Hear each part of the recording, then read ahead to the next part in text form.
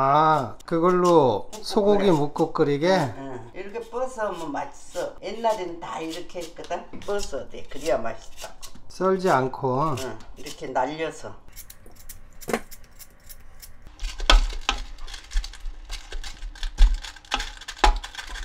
이게 한우 양지살이구나? 응. 근데 아무것도 안 넣고 이렇게 볶아? 우리가 참기름 한 방울만 해야지. 많이 넣어도 안 좋아. 참기름 이 정도나. 미역국에는 참기름 조금 더 넣어도 되거든. 근데 이건 묵국에는 이것만 넣고 고기만 살짝. 요 소고기에서도 기름이 나오잖아. 깔끔하니 기름 이제 조금만 그래도 넣고.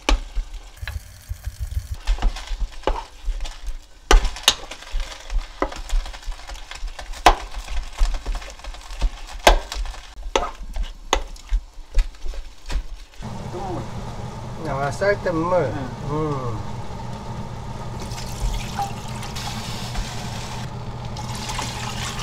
두 개. 세 개. 근데 이거 맹물로 해도 되잖아, 맹물. 맹물로도 하는데 5개는 해야 돼. 맹물 좀 붙여줘야.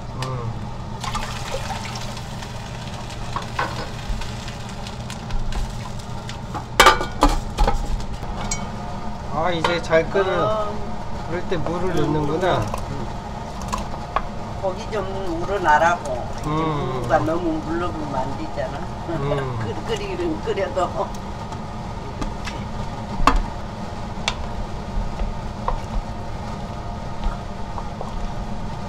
열어놓고 끓여야 돼. 무 냄새가 배면 안 맛있지. 아, 나가라. 무 냄새가 나가라고 좀 뚜껑을 열어놓고 끓여. 고추를 그냥 넣어? 그냥 넣었다가 건져보면 통째로? 이거 더덕이야. 시원한 버섯 넣었어. 이거는 묵국 끓이기가? 김장이 아니라? 묵국. 이거는 소고기 넣고 묵국 원래 김장 때 먹잖아. 그러니까 시원해. 밥을 먹어야 이제 김장도 하지. 아, 맛있겠다.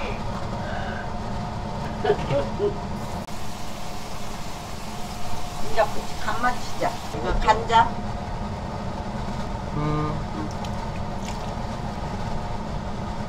됐어.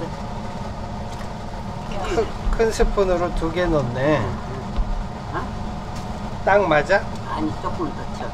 하나 더? 이제 됐어. 이제 마늘 넣어야지. 마늘 한 수저. 이거는 마늘 한 뿌리 잘랐어. 아니, 대파? 응, 대파. 자, 이제 다 했어. 또 좀 끓여. 살짝 파. 밥을 먹었다고? 아침 절대 냉수는 먹지 말고 뜨거운 물만 마시면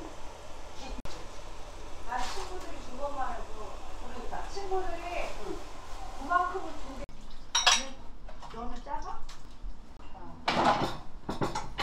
요즘에 이렇게 갈아서 아침 일자리 강하고 그렇지, 조심해야지.